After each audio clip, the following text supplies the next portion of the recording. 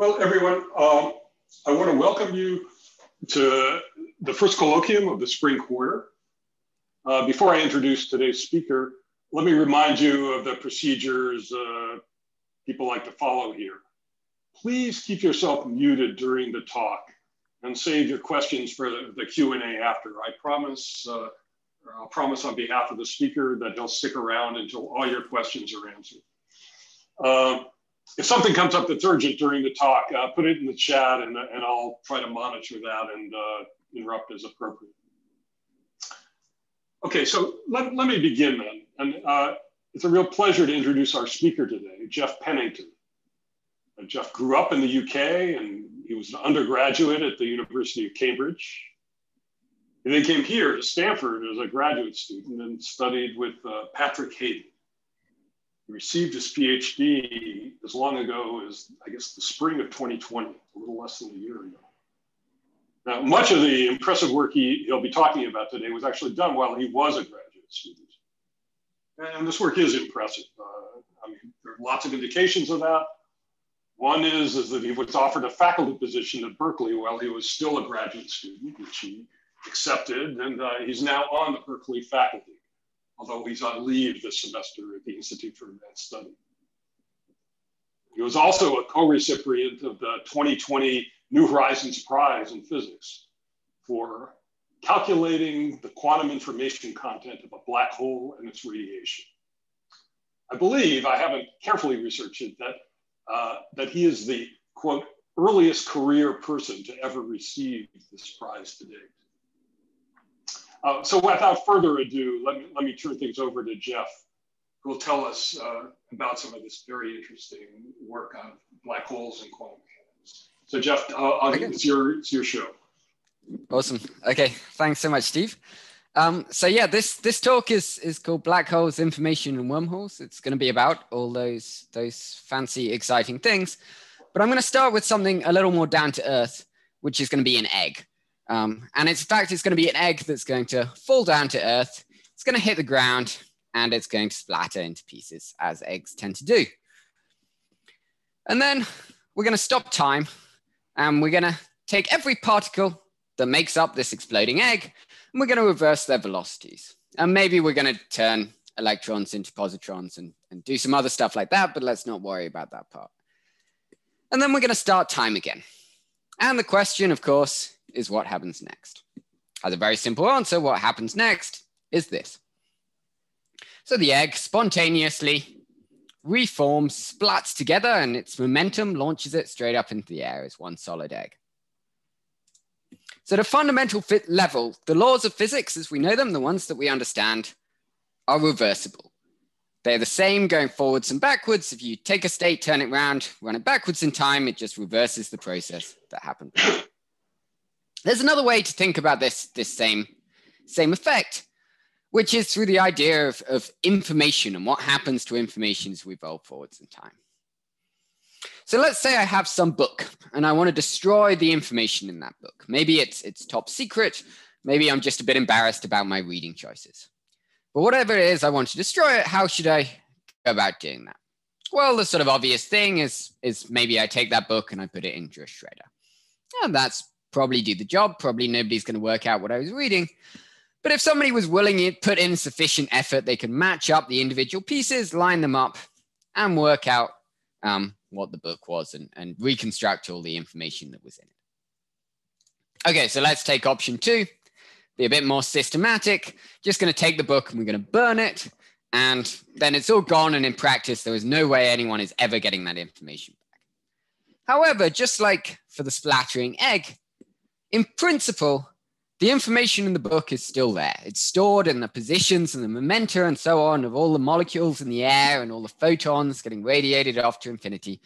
And if you had control over all those things and you reverse time, then the book would pop back out of the fire. And so that tells us that fundamentally, knowing the final state of the system is still enough to learn what was in the book. Okay, what about option 3? Take that book, throw it into the black hole, just leave the black hole for a while, let it evaporate or whatever. Well, back in 1975, Stephen Hawking claimed that this is different, that in this case, the information just genuinely vanishes from the universe. That quantum gravity is not like every other theory that we understand. It's fundamentally irreversible. So this is the black hole information problem. And pretty much immediately after Hawking made this claim, then it made a lot of people, for example, Lenny Susskind famously, very unhappy. And they argued that this couldn't possibly be true. And over the last 45 years or so, there were very many increasingly compelling arguments that Hawking's calculation just had to be wrong in some way, that this claim that the information was just fundamentally irreversibly destroyed couldn't be right, that quantum gravity had to be like everything else. But until 2019, what we didn't have was an actual gravitational calculation in actual black holes that says, look, information gets out, you can see it, this is how. Hawking had his calculation that he said, this shows it being destroyed, and there was no calculation that says, no, you're wrong, actually it gets out. And that's what we do now have. We have precise calculations that show the information coming back out. We can see the sort of mistake that Hawking made in the calculation, the thing that he missed that made his calculation wrong.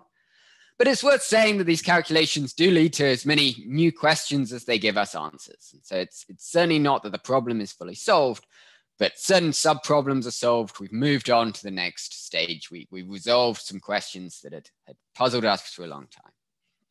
And the missing piece in Hawking's calculation is something that's almost too sort of good to be true, too ridiculously sci-fi to be true. It's what's called space-time wormholes.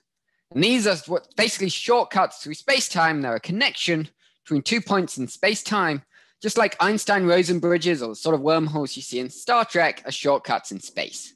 So an Einstein-Rosen bridge is like exists throughout time, but it's a connection between point A in space and point B in space. The space-time wormholes are just a connection between point A in space and point T in time to some other point in space and time. And magically, when you include them in your calculations, you see that rather than information being lost, the information comes back out. Okay, so that's what I'm going to be talking about today. And it's really mostly going to be based on a few papers that I put out in 2019, including ones with Steve Schenker, Douglas Stanford, and Jianbin Yang, one with Adam Brown, Hrant Garabin, and Lenny Susskind. And there were also papers that came out simultaneously with two of the ones I'm going to be talking about, and that covered many of the same ground, had the same essential insights, but none of their authors are at Stanford currently, so we'll not worry about them. But before I get to that, I'm actually going to spend probably half of this talk just talking about work that Stephen Hawking did and trying to get you a sense of what's the background to this problem, why we were confused, why we thought that information had to come out, and so on. So let's start with black hole thermodynamics. So why does that second video that I showed of an egg spontaneously unbreaking never happen in practice? It's pretty simple, and I'm sure you're all familiar with it. It's because to actually make it happen, we'd have to exactly reverse the velocity of every single particle making up the splattering egg. If we just messed up a few of them, instead of it splattering into a solid egg and jumping up into the air, it would splatter into another splatter and just end up on the floor in a mess. The reason for this is that there's just a very, very large number of states that basically look like a splattering broken egg, and then are macroscopically indistinguishable, but are different microscopic states. If we evolve backwards in time, all of those have to go to distinct states, and only a tiny fraction of them can actually reform into an unbroken egg, because the number of states that describe an unbroken egg are just much, much smaller. So the way we say this is that the thermodynamic entropy of a broken egg is much bigger than the entropy of an unbroken egg, and the second law of thermodynamics says that in practice, entropy always increases. So something similar happens with black holes. They also appear to have irreversible dynamics. This is a simulation made of two black holes merging for LIGO. They spiral around one another and then form into one bigger black hole. But black holes can never unmerge. If you have two black holes form into one, they'll never split apart into two again. It's just not a thing that can happen in general relativity. So there's a theorem about this, going back to Hawking, that says if you look at the total area of all the event horizons of all the black holes in the universe, that can never decrease over time. Unmerging would cause it to decrease if you conserve energy, and so that can't happen. So this smells a lot like the second law of thermodynamics, right? It's some quantity that has to increase over time. You could, of course, say pretty reasonably at this point, that's just a coincidence. But that would start to be a slightly harder position to hold because there's a lot of other laws of thermodynamics. They're all written here. I'm not going to go through them, but it turns out all of them have an analogous law of black hole thermodynamics, sort of equivalent law that is true of general relativity, where basically you take the law of ordinary thermodynamics, replace an entropy everywhere it appears by something proportional to the horizon area of the black hole. You replace temperature everywhere it appears by something proportional to the surface gravity of the black hole, and you get a true theorem about black hole thermodynamics. I say proportional to rather than giving you the exact values, because if you look at all these equations, you can simultaneously rescale by surface gravity and area and keep the equations exactly the same. So I could say double surface gravity and half area, and it wouldn't change any of these equations. So we can't quite nail down what the correspondences are at this point, but this is starting to seem like a very, very big coincidence if that's all it is. But there's still, of course, a very, very big problem and a reason to think maybe this can't be more than a coincidence. And that's that if something has a non-zero temperature, then it needs to radiate energy. But fundamentally, nothing can escape a classical black hole. That's the whole point of it being a black hole. So this seems like a big problem, and maybe it's just, there's only so many equations out there and it's just a weird coincidence. But that's where Stephen Hawking made his most famous contribution to physics. And what he argued was that you add in quantum mechanics and you in fact magically do get radiation. We'll see in a bit how that radiation is able to escape, even though that's impossible. Basically, the answer is it was outside all along. But that radiation has a temperature that is indeed proportional to this quantity, the surface gravity, or equivalently, it's proportional to 1 over the black hole's mass times this complicated mess of constants. And just looking at this formula, you can already see how impressive a calculation this really is, right? It's a calculation that involves factors of C. So that tells you that somewhere in there, Hawking's having to take into account relativistic effects, has a factor of G Newton that tells you there's gravity getting involved, has a factor of H bar, there's quantum mechanics getting involved. There's a Boltzmann's constant in there, there's thermodynamics getting involved. And of course, there's a pi in there, so there's circles getting involved. So really all the fundamental major areas of physics are getting represented in this one equation. It's a truly one of the deepest, most broad-reaching equations we know about in physics. And now that we have this formula for T, it's very easy to use this first law of thermodynamics we have to work out exactly what the entropy of a black hole is. And we get this answer that in nice units, it's the area of the event horizon divided by 4 times Newton's constant. This is the famous Bekenstein-Hawking entropy of a black hole. I should note, by the way, that now we have the black holes radiating energy, then it's no longer true that we have an area theorem. It's no longer true that this area of event horizons of black holes has to increase over time.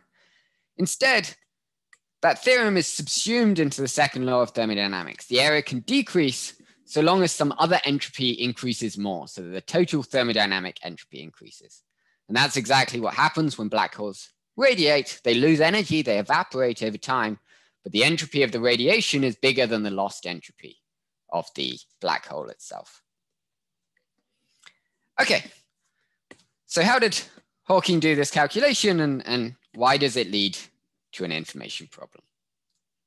Well, to be able to talk about that, we're going to need to introduce our second player in the game, which is going to be quantum mechanics.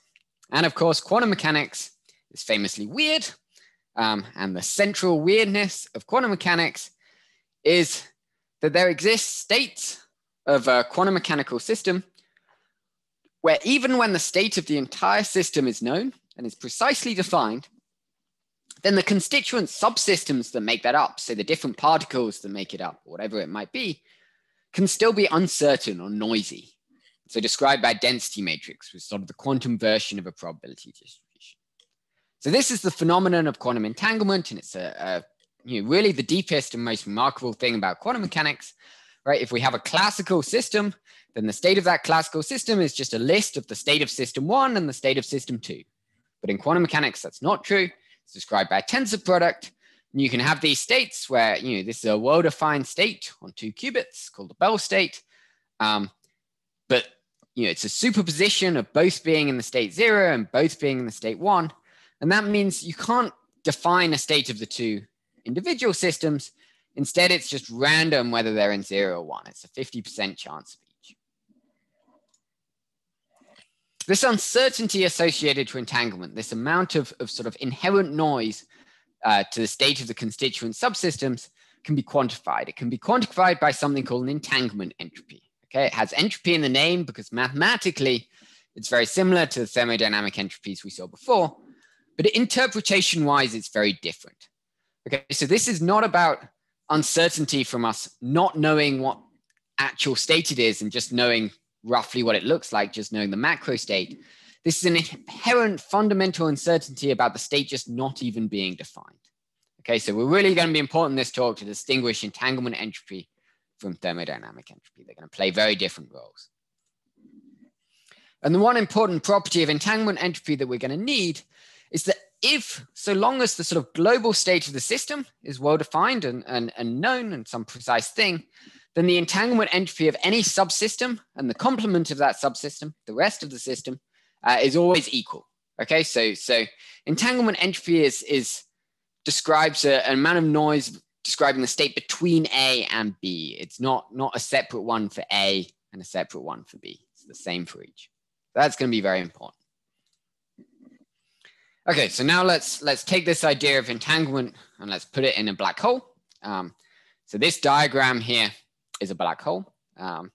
If you're not familiar with these diagrams, I'll just very briefly say what they are. So it's called a Penrose diagram. And roughly speaking, it's just a diagram representing time going upwards and radius going outwards. We drop the angular directions because they never have anything interesting going on. And this diagram is sort of rescaled. It's not to scale at all. Distances are inaccurate in order to make sure that light travels at 45 degrees everywhere. So an outwards going light ray will travel at 45 degrees to the right. Inwards going light ray goes at 45 degrees to the left. So because we've rescaled it so much, these lines out here are actually at infinite radius. They're infinitely far away from the black hole. And then up here at the top, we have the famous black hole singularity. So this is sometimes thought of as sort of the center of the black hole, but really it's a point in time rather than a point in space. This marks the point at which everything has got compressed so much that it becomes infinitely strong. And just the description of classical space-time just breaks down. Quantum effects will become very strong and important. We have no idea about the rules of the game anymore once we get up to this singularity up here. Okay, here be dragons. This is a dragon from Game of Thrones, I think from before it became bad.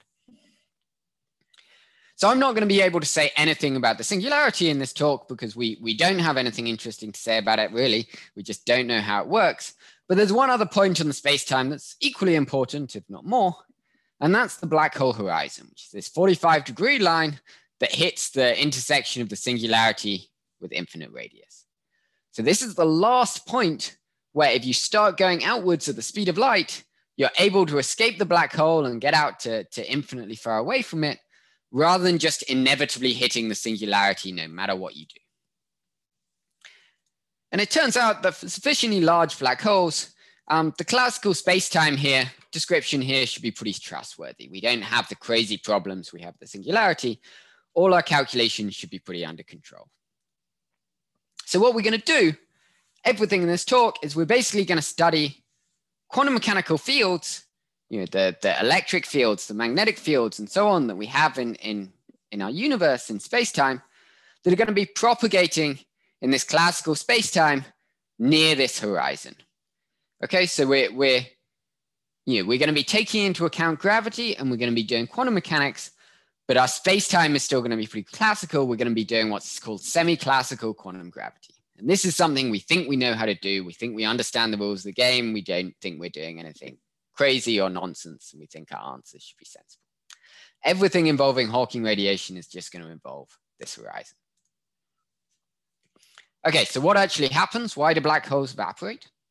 Well, it's a fact about any quantum field theory that any state, even the vacuum state, has entanglement between different points in space. If we look at fields in point in space 1 and point in space 2, those fields will be entangled with one another. They won't have separate well-defined states.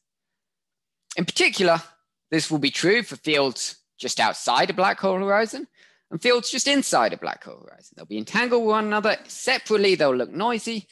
Together, they'll be entangled in some well-defined state. So this has nothing to do with black holes. This is just about the physics of ordinary quantum field theory. However, the black hole horizon does something very important. If we evolve forwards in time, then these nearby points in space get vastly separated. So this one just outside the horizon travels outwards at the speed of light, and it ends up escaping the black hole and going off to infinity. Meanwhile, the point just inside just gets stuck inside the black hole, hits the singularity, it's never able to escape. These noisy modes that were just outside the black hole that originally just described the entanglement structure of a vacuum in quantum field theory end up becoming this thermal, noisy Hawking radiation. And they're entangled with this stuff in the interior of the black hole. If we let the black hole evaporate more, then there's more and more time for stuff that starts closer and closer to the black hole to escape off to the boundary. So we get more and more Hawking radiation. In fact, in quantum field theory, there's formally an infinite amount of entanglement between things outside the horizon and things inside. And so as we allow this time to progress, we just get more and more entanglement. It apparently increases just indefinitely. This is Hawking's argument that we just get more and more noisy Hawking radiation as the black hole evaporates and no information ever comes out in it. However, in practice, eventually you're going to reach a point where the entanglement entropy of this noisy Hawking radiation, the amount of uncertainty because of its entanglement with the stuff inside the black hole, becomes larger than the Bekenstein-Hawking entropy of the black hole that I introduced before. This is a time that's normally called the Page time, after Don Page, who was the first to recognize its significance.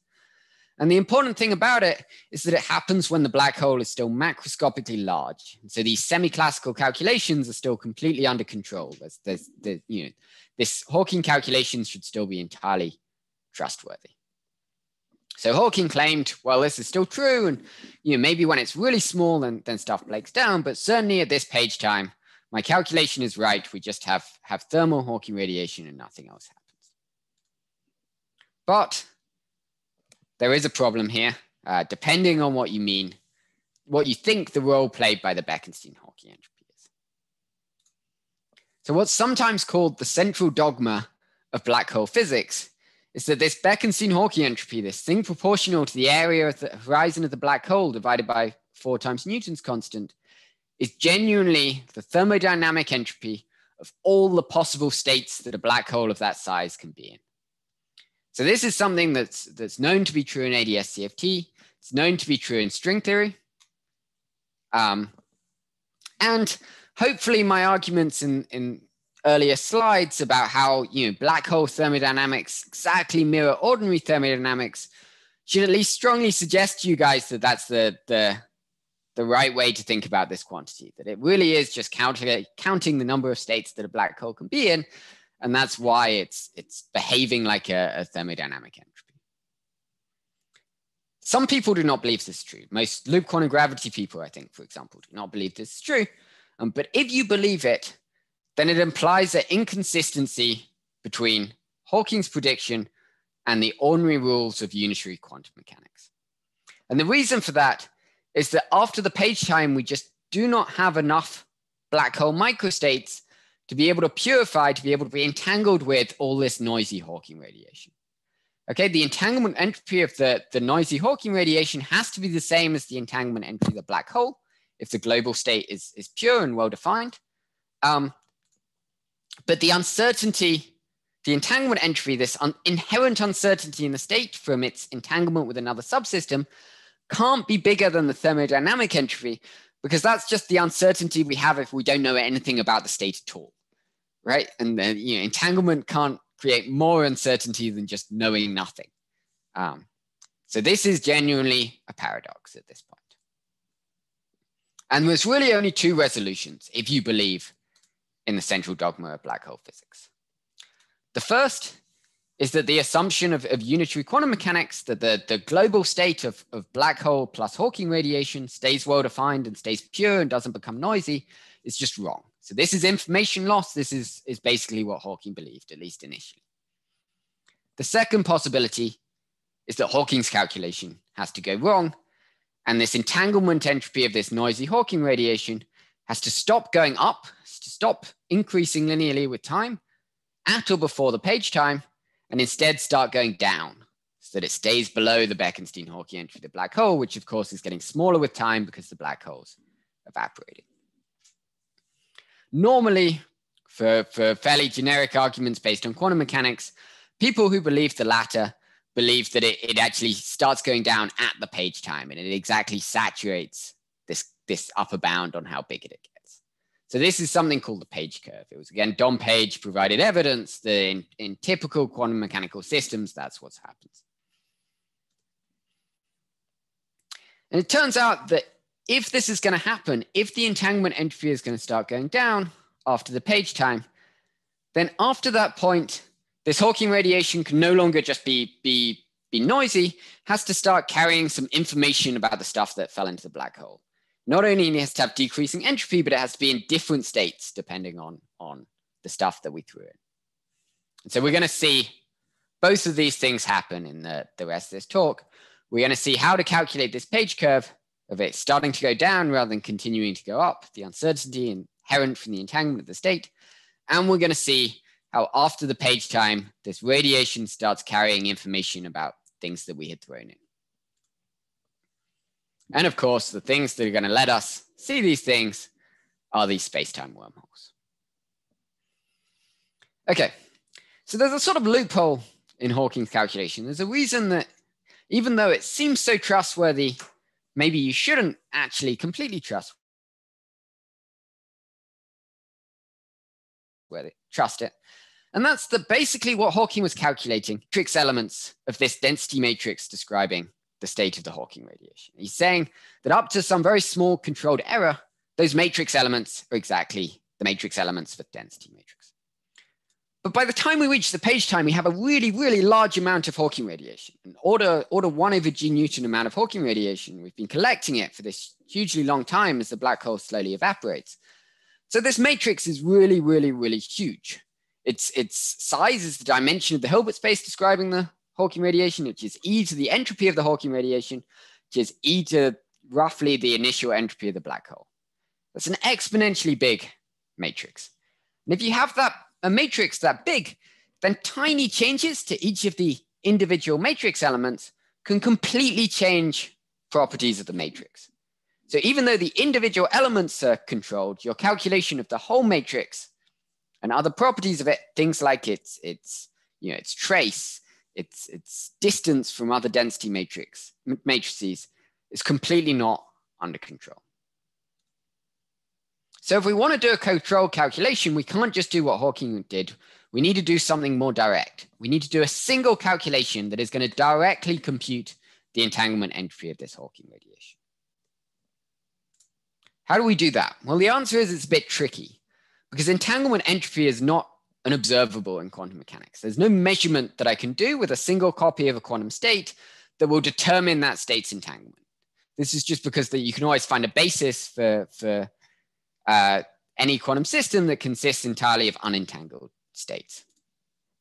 There's a sort of trivial classical version of this, which is that there's no way if I have some either an unknown fixed state or an unknown noisy probability distribution that I can distinguish the two using only a single sample from that probability distribution, right? If I sample from my either random source or my fixed source, I get some state, some object I can't use that to learn anything at all because, maybe the fixed state was just I, or maybe it was a totally random noisy thing and I just randomly happened to get I. It doesn't provide me any useful information about which of those it was.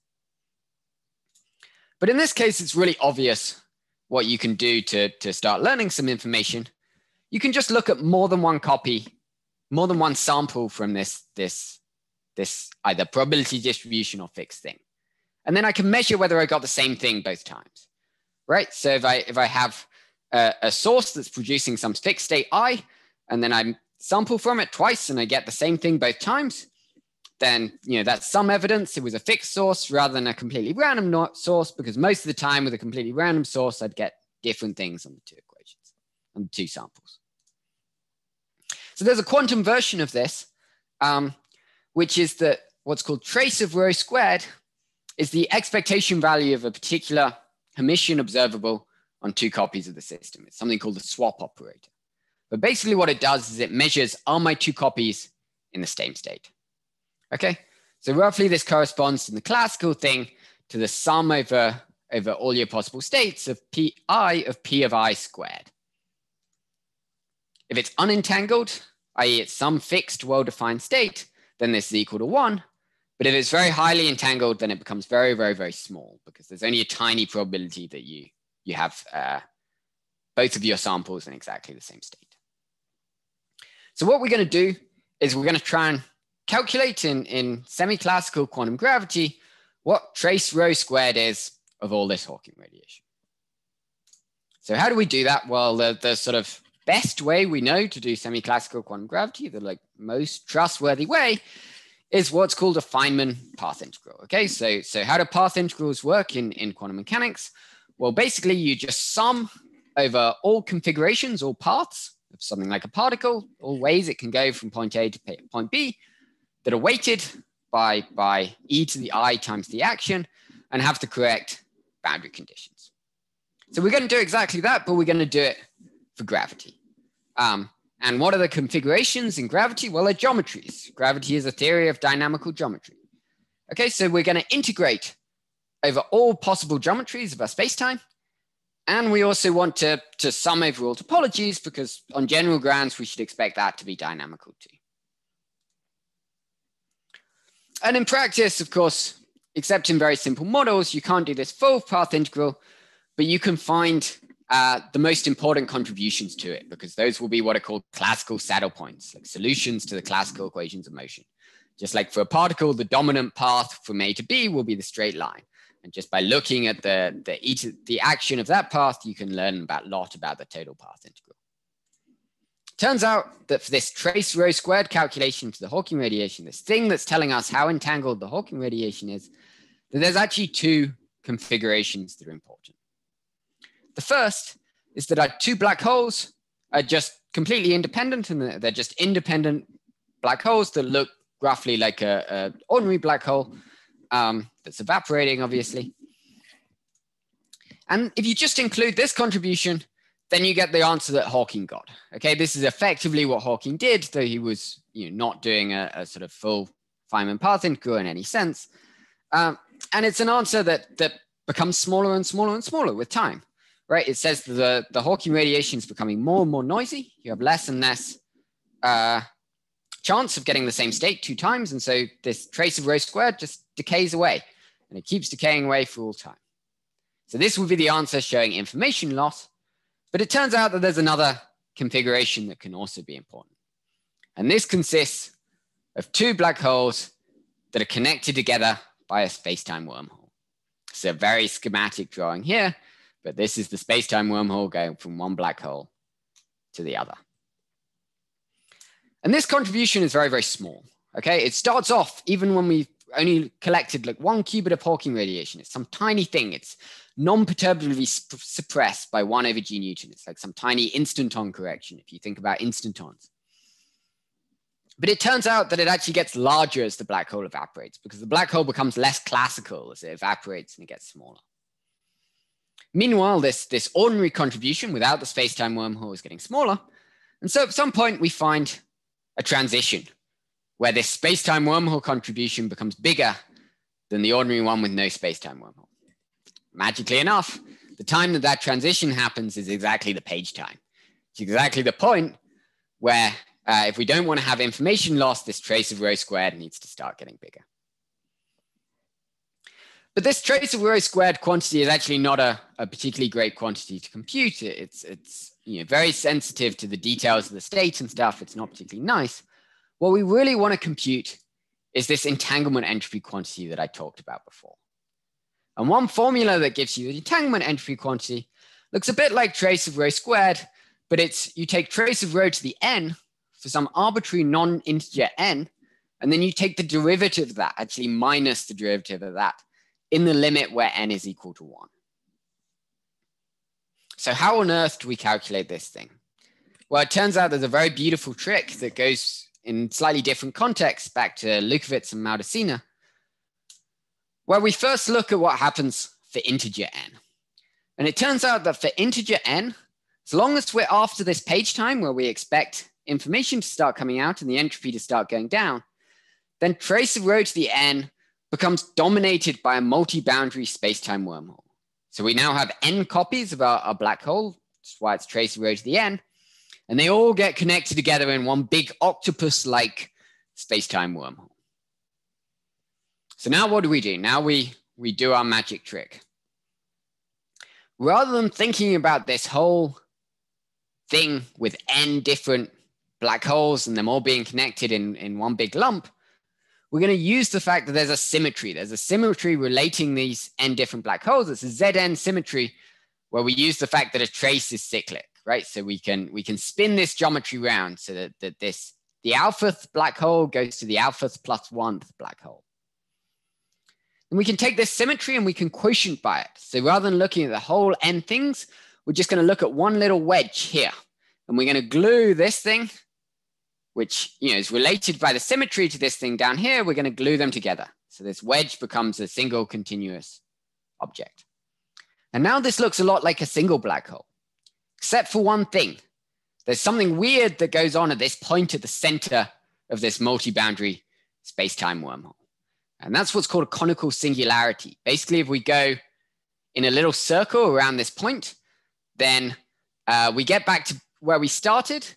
Rather than having to go a distance of 2 pi r around in a circle to get back when we started, we only have to go 2 pi r over n, because then we get to this point here, and that's immediately glued back onto this point here.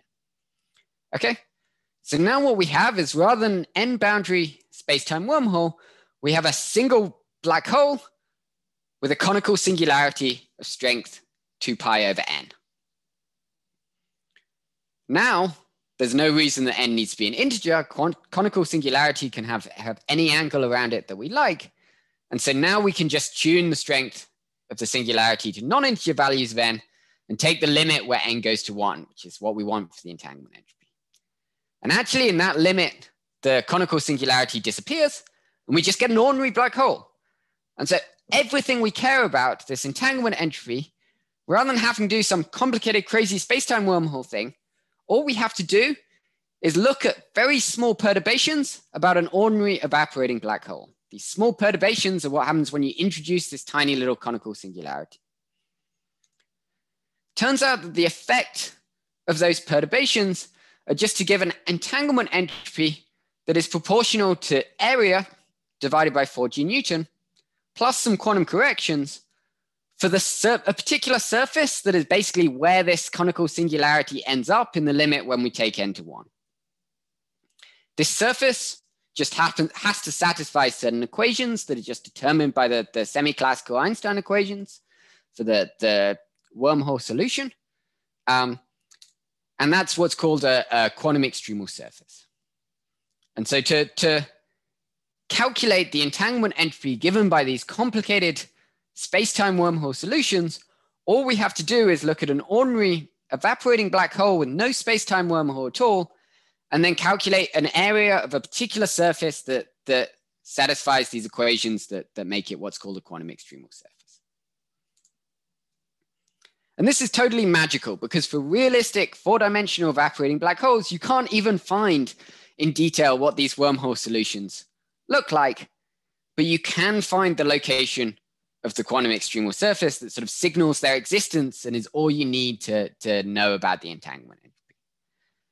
And so the easy thing to calculate, trace rho squared, we're only able to compute in very simple examples, but this entanglement entropy, which theoretically should be harder and that we have to use that calculation for, ends up being much simpler to find as an end result, just based on this beautiful general argument. Okay. So how does this what's the answer we get when we find this thing? As I say, you can find the location of this special quantum extremal surface very, very explicitly. It turns out it sits just like very slightly inside the horizon of the black hole, a Planckian distance inside the horizon of the black hole. And that's you also need to know what time it is. And the answer is that sort of where it sits on the horizon depends on how much Hawking radiation we've collected. As we collect more Hawking radiation and calculate the entropy of more Hawking radiation, then this special surface moves up along the horizon, goes along a curve that looks roughly like this, moving up and outwards into the top corner. The black hole's evaporating, so the area of this surface is therefore getting smaller and smaller over time. That's exactly what we wanted. We've got an entanglement entropy that's decreasing over time once we're after the page time and these wormhole solutions dominate. And because this surface is almost exactly on the event horizon of the black hole, then the entanglement entropy we get is the area of the surface divided by 4G. That's exactly the Bekenstein-Hawking entropy of the black hole. So we're exactly matching this prediction that has been made just based on avoiding paradoxes with information loss. We derived this famous page curve that had been predicted since the 90s. Okay, so that's great. It's awesome. We get the page curve for black holes, but we'd like to do more than that. We'd like to actually see information coming out and see that if something fell in, then its state is fundamentally determined by the state of the Hawking radiation at later times. So that's what I want to talk about for the last section of this talk. Okay, so in an ideal world, how would we do this? Well, we would have some exact description of the microscopic dynamics of the black hole, maybe some string theory thing, or have control over the CFT. It would be in ADS CFT, we'd actually be able to calculate it, and we'd be able to work out what the state was of the radiation at some late time, and just see, yes, that state is different depending on the state of the stuff that we threw in. We can use it to recover the state of the stuff we threw in. But that's much too hard, at least with our current levels of power and control and skill. Instead, we're going to do something simpler. We're going to black box away all the dynamics of the black hole using what's called general purpose quantum error correction tools. Okay, so this is where all these developments that have been made for understanding quantum computers and trying to not lose control and lose noise over quantum computers are going to come into play, and they're really going to save us and give us insights about black holes. Because the people building quantum computers want to know how to correct noise and recover information with noisy evolution, and they want a general rule as to how to do that works for sort of any version of noise you might have. So basically, there's formulas you can plug in that include the noise and the details of the black hole dynamics, but they do so in a way that's sort of black boxed away. And you don't need to care about the details, you just need to know that it's something.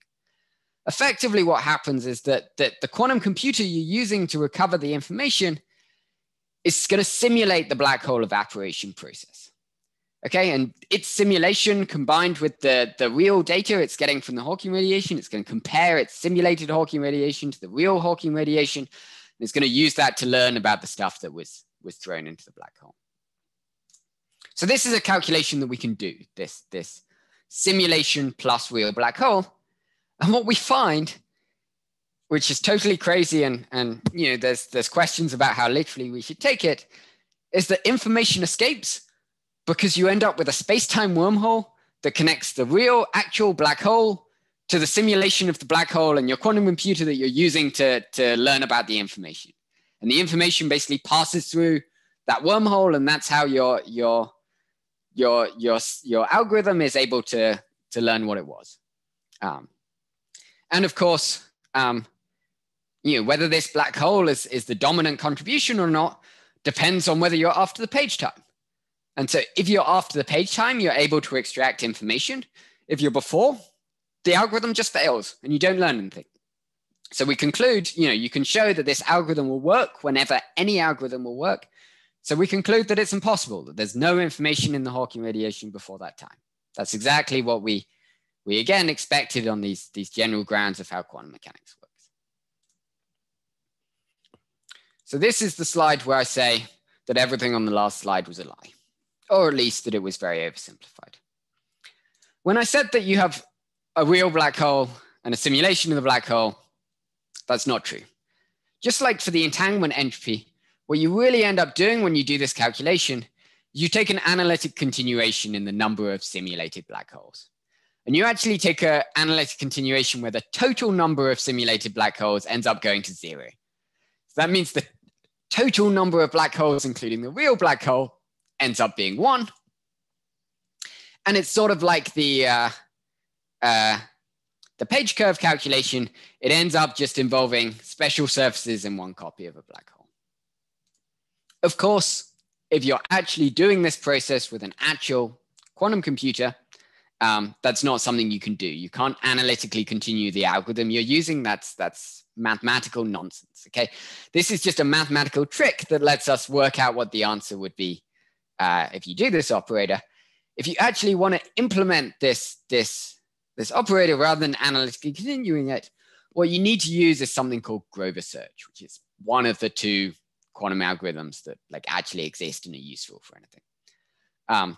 But it turns out that this involves not simulating the black hole 0 times, not simulating the black hole once, but simulating the black hole exponentially many times. Exponential in the entropy of the Hawking rate of the black hole. So that's exponential in e to the 10 to the 70 or something. It's the number of simulations that we need to do. This is incredibly, incredibly, incredibly, ridiculously beyond impossibly complicated. It's not like, oh, this would take longer than the lifetime of the universe. It's that it's rude to compare it to the lifetime of the universe because it's so much longer than the lifetime of the universe. So in practice, information that falls into a black hole is lost forever. There is no way to get back out. Even though Hawking was wrong from an information theoretic point of view, from a computational complexity point of view, he was completely exactly right. And this is sort of crucial. This is why for ordinary everyday calculations of simple things you can do with the Hawking radiation, then Hawking's calculation gives the dominant contribution, and you don't get any of these weird space-time wormholes. These space-time wormholes require doing something very special and complicated to make them dominate. Okay, so that's the provisos about how you can never actually do this in practice. But as good theoretical physicists, we're not going to let that stop us. So let's look at the question of what information actually comes out and when. As I said, because you have this analytic continuation in the number of simulations, turns out that what can be extracted and what can't involves exactly the same special quantum extremal surface that showed up in our calculations of entropy, right? It's exactly the same special yellow dot here. And basically the way it works is that anything to the left of this yellow dot in our Penrose diagram is secretly encoded in the Hawking radiation. And if we do some complicated stuff to the Hawking radiation involving these simulations of the black hole, then we can pull that information out through a wormhole and get it out and measure it and do whatever we want with it. Anything in this blue region to the right of the special surface, there's just nothing we can do about it. We try and make a wormhole that pulls it out, just doesn't work. It doesn't go through the wormhole. Nothing happens. Okay. So this green region, the special region to the left of the surface that is encoded in the Hawking radiation, is called the entanglement wedge of the Hawking radiation. But that's just some fancy words. It's the region that can be pulled out through a wormhole by doing complicated stuff to the Hawking radiation. Okay, so let's get more practical here. Let's say we throw my copy of Twilight into the black hole. And let's throw it in after the page time, because before the page time is not very interesting because no information comes out until the page time. Okay, so immediately this special surface exists and everything to the left of this special surface can be pulled out through a wormhole. But if we look at the world line of this diary, it falls in. The way it travels through space-time, we see that that's not where it goes. It travels to the right of the special surface, it goes to the blue region. We can't pull it out through a wormhole. We can't learn anything about the diary. No information escaped. And this is good because at the moment we only have the information the Hawking radiation that had already escaped before we threw the diary in. So it would be pretty contradictory if that already had the information about the diary we haven't thrown in yet. That would be fairly ridiculous. But what happens if we now wait a little bit and collect a bit more radiation? So we now collected these few extra quanta of Hawking radiation. We now have this larger set of Hawking radiation we can use to try and learn about the state of the diary. That means that the special surface, the quantum extremal surface, changes. As I said before, it moves up along the horizon, up and to the right. Turns out that if you wait for more than what's called the scrambling time of the black hole, which is some very short time, it's order seconds for astrophysical black holes, then this same world line of the diary is in exactly the same place as before, but previously it was to the right of the special surface. Now, because that surface has moved, it's to the left, goes to this green region, and that means we can pull it out through a wormhole. By doing complicated manipulations on the Hawking radiation, we can learn that I was reading Twilight rather than some cooler book, and so the information has escaped. This was a very famous prediction by my advisor, Patrick Hayden and John Preskill, back in 2007.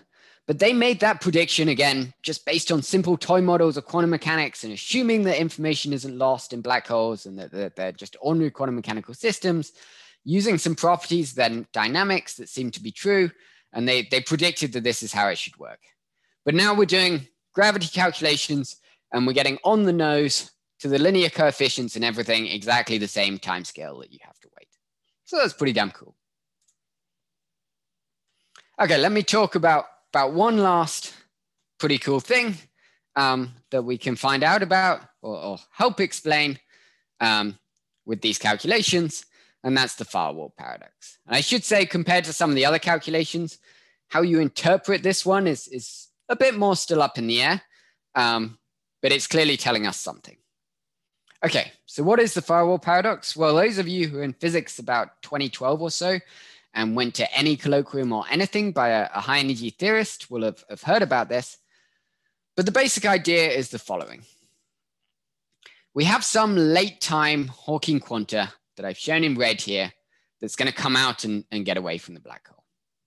And because we claim that information is escaping and that the entropy of Hawking radiation is going down, then this late time Hawking quanta has to be entangled with all the earlier Hawking quanta that made up the earlier radiation.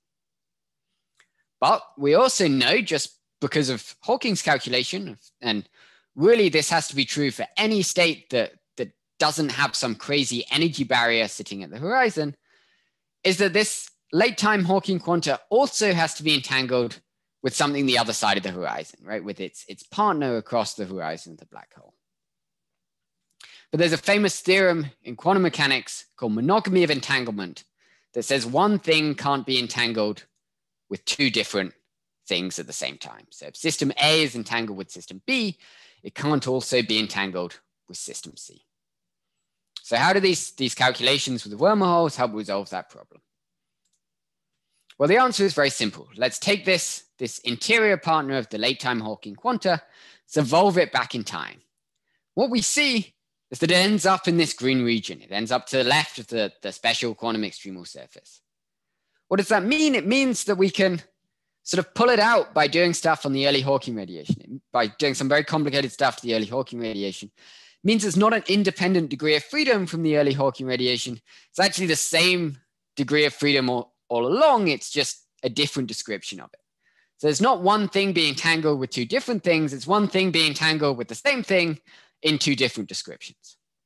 It's like, imagine you said a qubit was entangled with both a logical qubit in a toric code or something like that, and entangled with a large set of physical superconducting qubit modes in some physical quantum computer, right? That's not violating monogamy of entanglement because you've just told me twice that it's entangled with the same thing.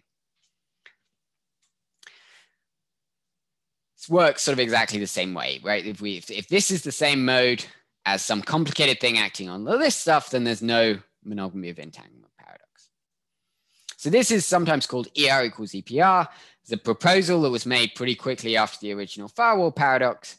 But again, we're having these calculations that are essentially deriving that from a gravity calculation, at least if you interpret it in the most natural way.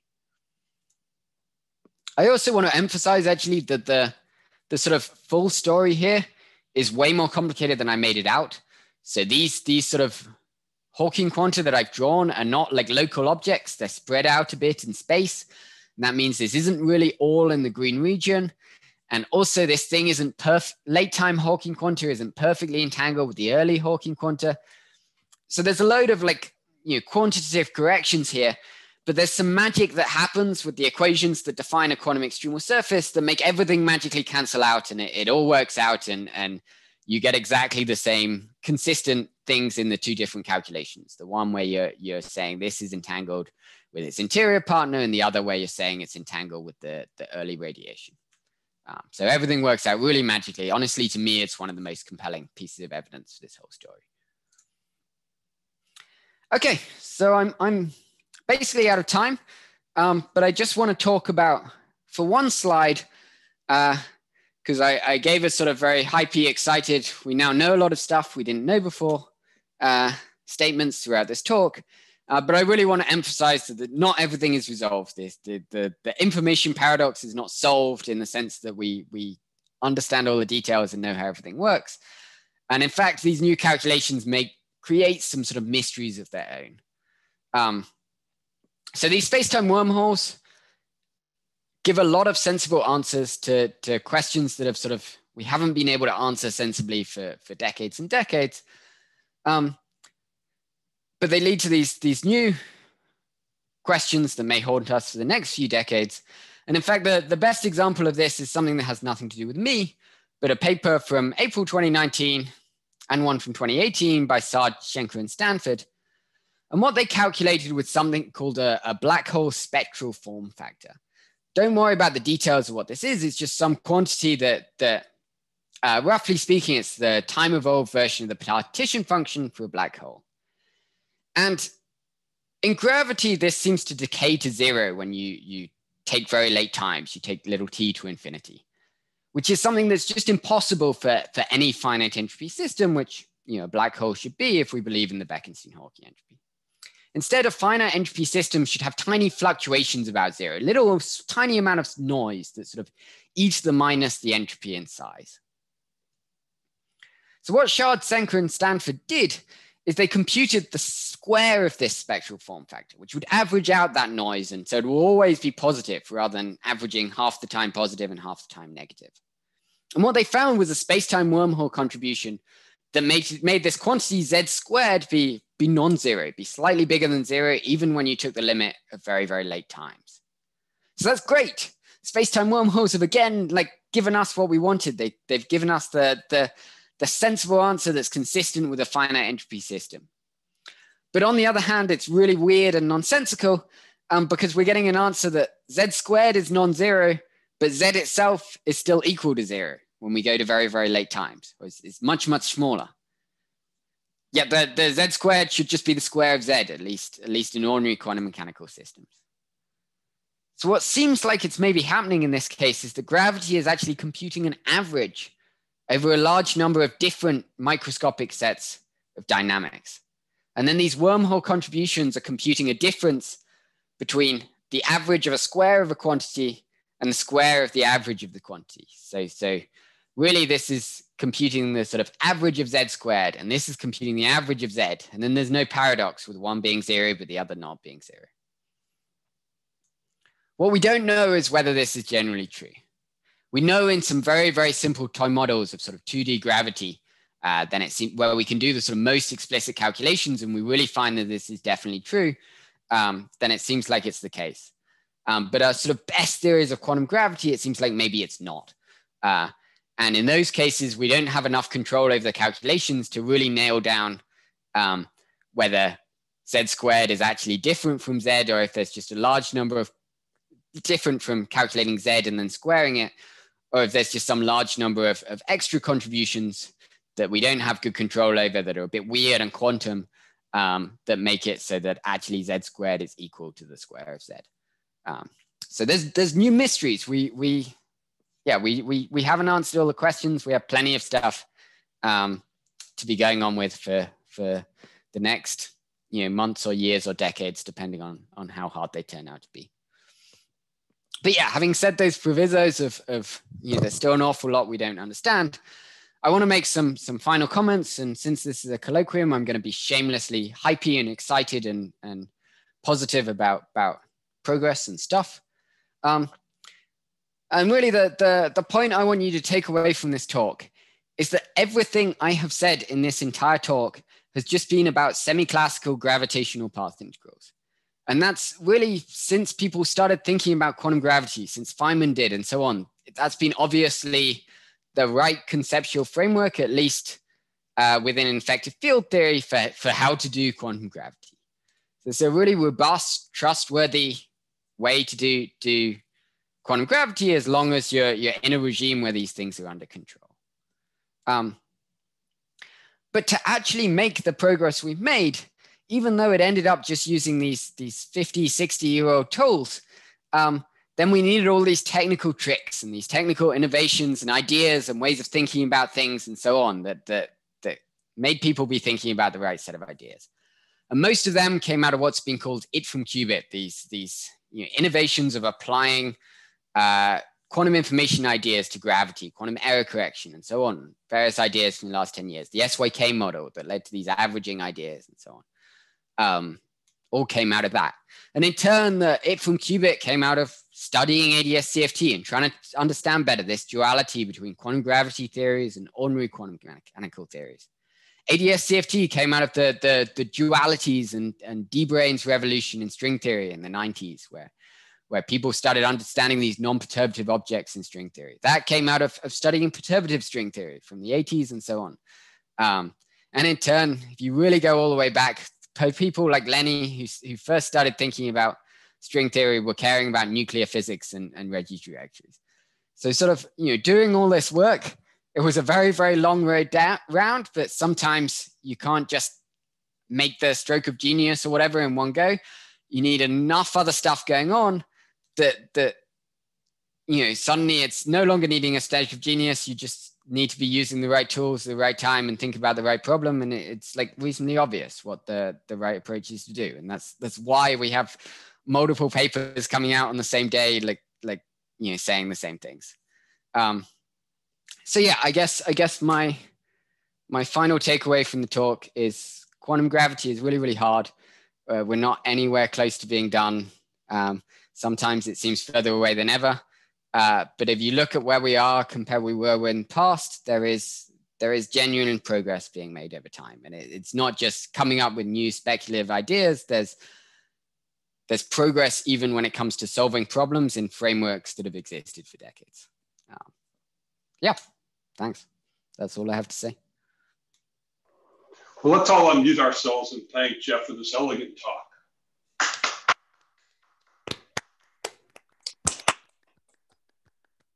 So now I want to throw the floor open to questions. I guess the easiest way is if you just raise your hand in the chat and I'll call on you and you can unmute yourself. So are there people with questions? I guess, do I see anybody with a hand raised?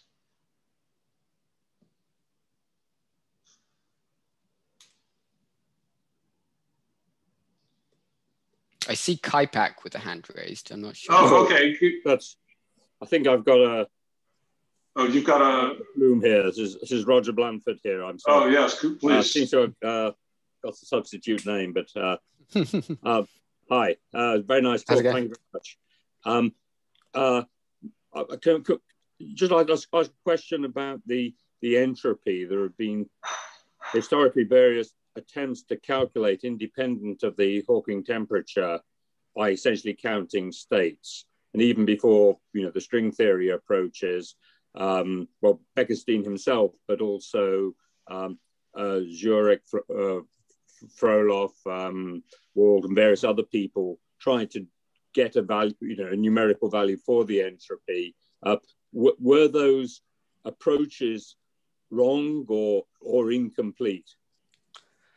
Yeah, I don't know much about the Bekenstein stuff.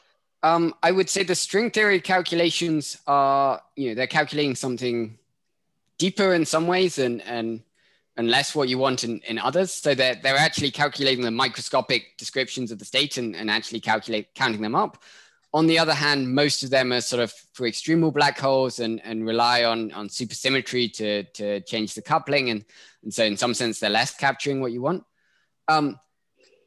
Roughly speaking, what these calculations are analogous to is just the Euclidean path integral calculation of the entropy, right? So there's an old calculation going back to Hawking and so on that just says we're going to do a Euclidean path integral with certain boundary conditions. We're going to require the solution be smooth, and to avoid conical singularity, you end up with an entropy that's given by the area. Essentially, these are doing the same thing. It's a Euclidean gravity path integral. We're computing something, rather than just computing the sort of thermal entropy of a black hole, we're computing the entanglement entropy when you let it evaporate, but it's the same level of an effective field theory calculation that seems to know a lot of answers, but we're still not really, doesn't know the full microscopics of what's going on. So yeah, I still think there's a story to tell about the microscopic evaporation process and how exactly the exact state of the Hawking radiation is determined in the fundamental theory. Really, what this is that the whole information problem was that there was a calculation that seemed like it was trustworthy in effective field theory, but it gave a wrong answer. It gave a information is being lost answer. What we can now say is, okay, that's because that effective field theory calculation missed something. And indeed, you can calculate that particular thing robustly in effective field theory, and you get a sensible answer that agrees with information not being lost.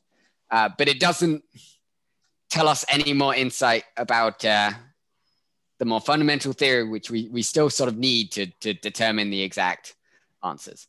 So it's sort of, if you told me 5 years ago we'd be able to derive the page curve, I would have thought there had been much bigger progress. I would have thought we had some revolution in string theory or something, and some incredible new theory of everything or something like that. And this is sort of instead the minimal amount of progress that gives you the page curve and so on. But it's also, the hope was that you needed this microscopic information to get it right. But really, it always seemed like you didn't, and that was the problem. So it was right. You didn't need microscopic insight to calculate the page curve. Does that answer your question? Well, I was asking a simpler question actually, but it's just getting the right coefficient for the entropy. But so I think my answer was that I think those are trying to do something beyond what these calculations are doing, right? They're trying to find all the micro states of the black hole and count them up. This is just trying to do sort of an effective field theory calculation that doesn't need to know all of that and can still get the basic answers right. Okay. Well, thanks very much. Okay, so other questions? Maybe it's easier if people just speak up, in case I miss you.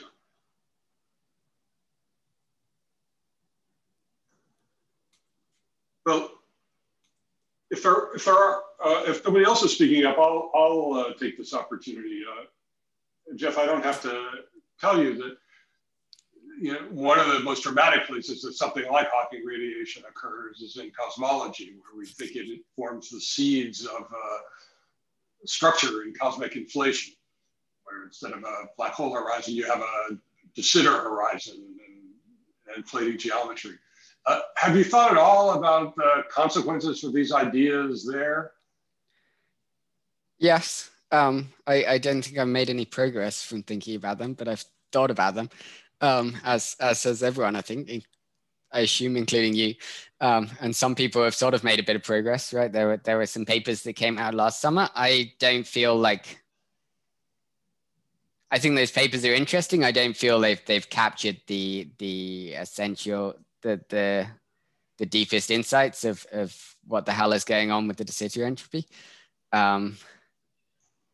Yeah, I don't know. The trouble is it's just so hard to know what to calculate in cosmology, right? You're always having to, you either calculate everything at future infinity, but should we really be Like, should you put a de Sitter infinity there, or is that just wrong because it should all be metastable anyway?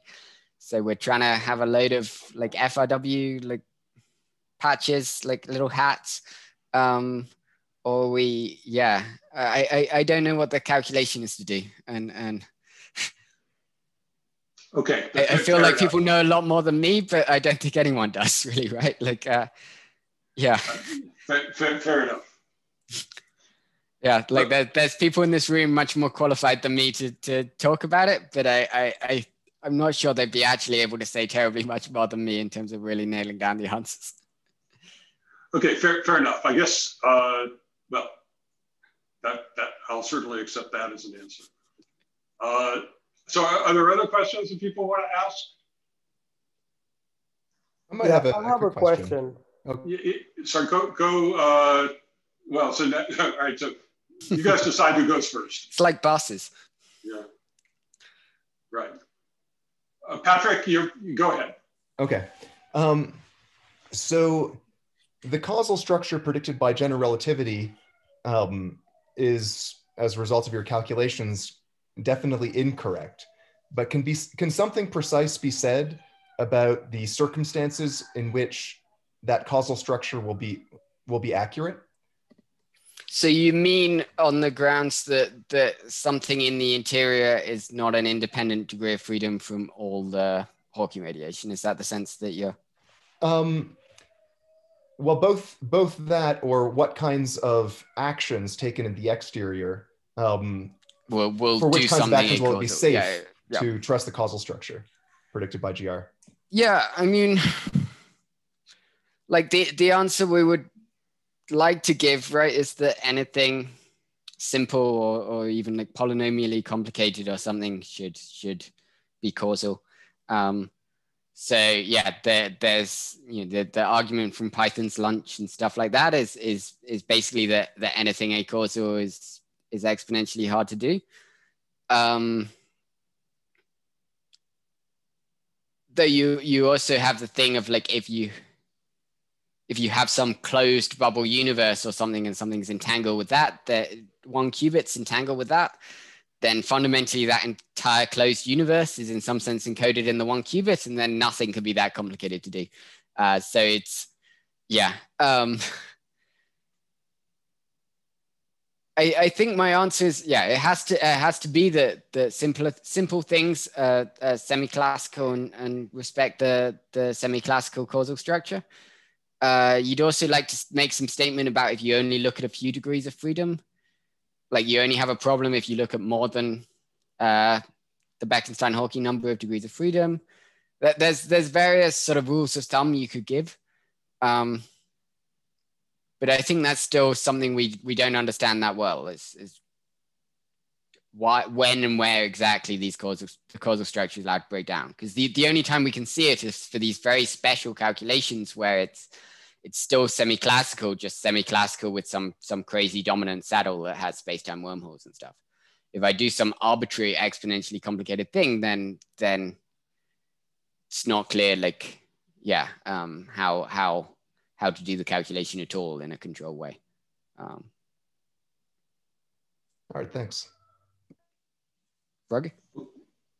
Yeah, I just had maybe a vague question about, do you think the knowledge of the precise final state after the black hole has fully evaporated will necessarily need to know about the singularity and how it's resolved?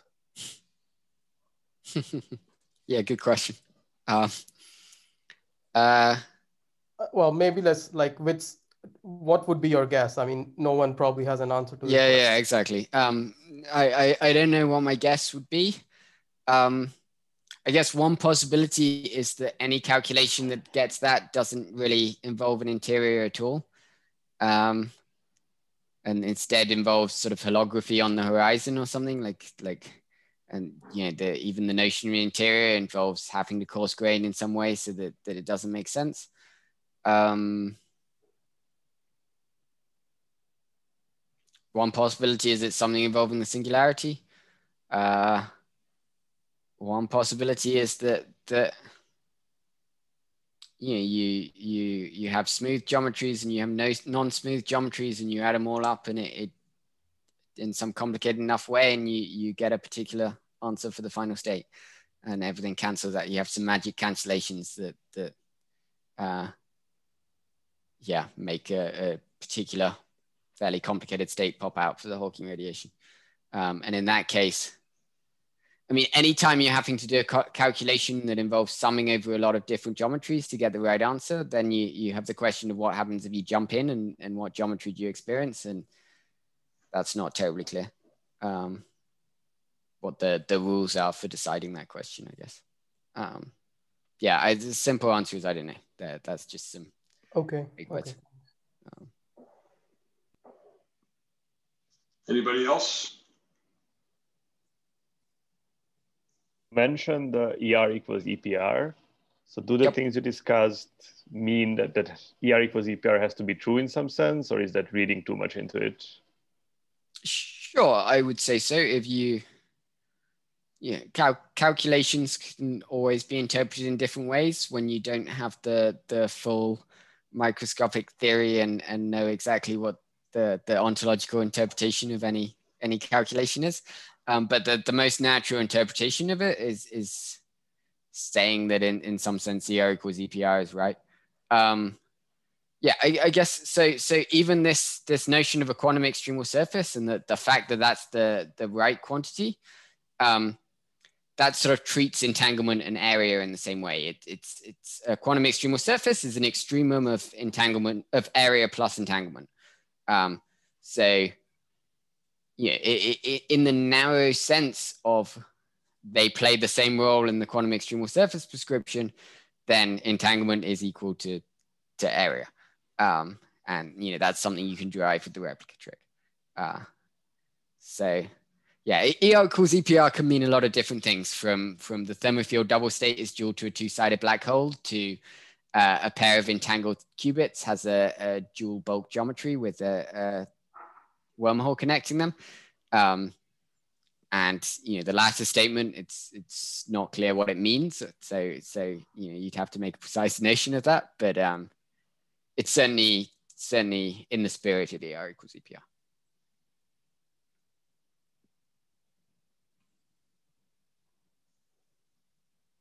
Okay, anybody else? Going once? Going twice? Okay, I guess you're free, Geoff. So let's thank Geoff once again and for a very clear talk. That was a great talk, Geoff. Thanks, everyone, and we'll see you soon. So, Geoff, you still there? Yeah, I'm here. Yeah. Okay. So thanks a lot. That was. Thanks for inviting me. It was great. It was fun. That was a pleasure.